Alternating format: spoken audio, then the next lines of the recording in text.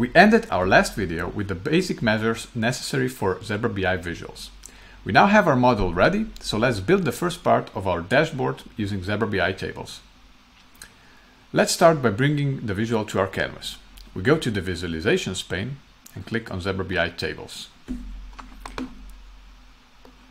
Now if we simply move it by drag and dropping, we can now bring in the business units and revenue AC.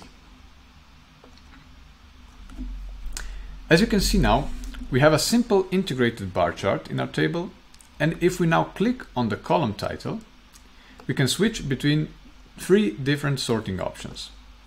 So by default, it will be sorted by descending, but we can also switch to ascending sort order or the custom Power BI sort order, which we can then change by clicking on the 3 dots.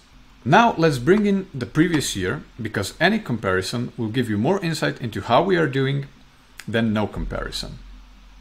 So if we click again on the visual and bring in the previous year into the previous year bucket, you will see that Zebra BI will automatically bring in, besides the previous year measure, it will bring in 2 automatic calculations for the absolute and relative variance. And if we now bring in the plan, you'll see we get additional calculations for this comparison measure. Now everything inside the visual has IBCS formatting applied by default. And we can now customize almost every element of the visual. We can have our basic measures as just numbers and variances as integrated charts, or we can switch the basic measures to charts and display the variances as just numbers by clicking on the settings in the column title.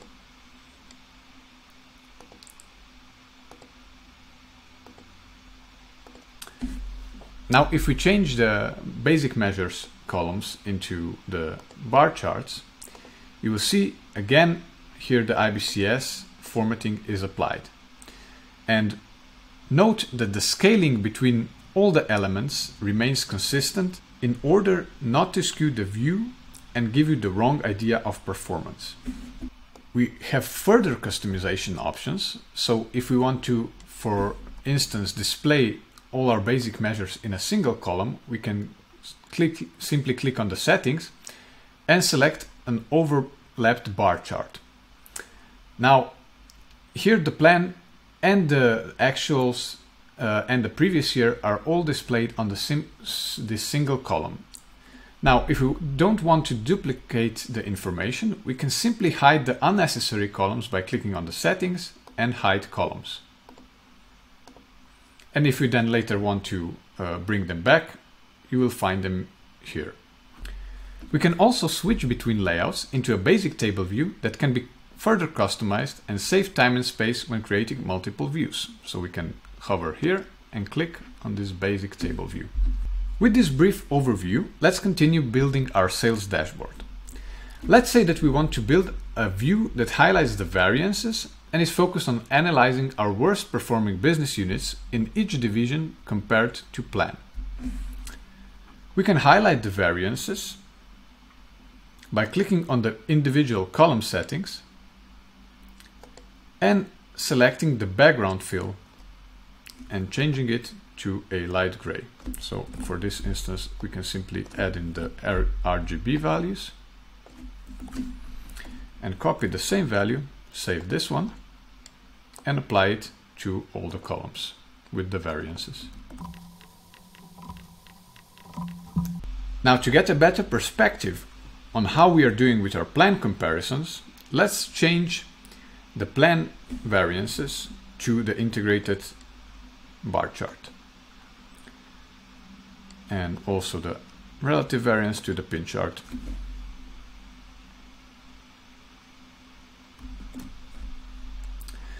We can also rearrange the columns by simply drag and dropping it in the correct place. We also want to reduce the duplication of information, so let's search the visual settings here in the Format pane For label, and scrolling down, we can display the units in thousands and remove the decimal places for better clarity. Now let's also show units in title as specified by IBCS. Once we are done with the formatting, we can go to the fields pane again and then bring in the division above our business units to create a simple hierarchy. And lastly, let's sort the absolute variance plan ascendingly. So we click a few times to see the arrow pointing upwards. Now let's just position our tables visual to the left side of the dashboard and we are done. Great, we have finished the first part of visualizing our data with Zebra BI tables. In the next video, we will continue building our dashboard with Zebra BI charts.